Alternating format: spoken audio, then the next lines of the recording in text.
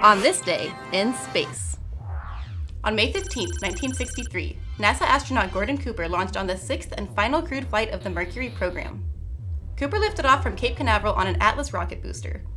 He rode inside a capsule called Faith 7, which he piloted for 22 orbits around the Earth.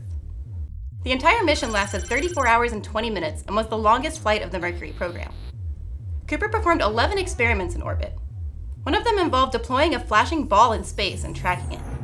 Cooper also became the first person to sleep in space. When it came time to head home, Faith 7 started giving faulty readings, and NASA decided that the autopilot system could no longer be trusted. So Cooper had to pilot it manually.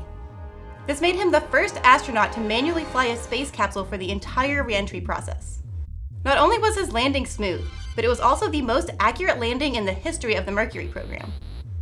He splashed down just 4 miles away from the recovery ship that was waiting for him in the Pacific Ocean. And that's what happened on this day in space.